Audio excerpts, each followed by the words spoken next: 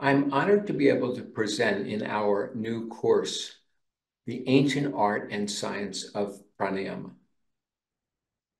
In the modern world, in the yoga world, there's interest in breath work, and there's a lot of breathing that's being offered, not only in yoga, but in other modern forms of breath work.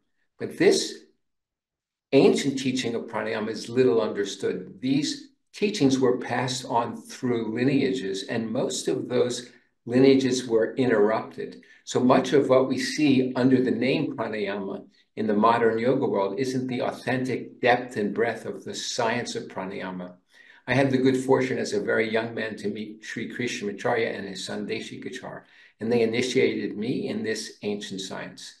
So in our program, I will be introducing you to the core principles, the foundation principles of the science of breath work and how the breath can be adapted and calibrated to the individual to help them at a multidimensional level, using the breath to enhance skeletal alignment, using the breath to create sympathetic, parasympathetic balance to help you deal with stress, fatigue, using the breath to balance the emotions and clarify the mind, and even using the breath to attune to spirit and nourish the heart.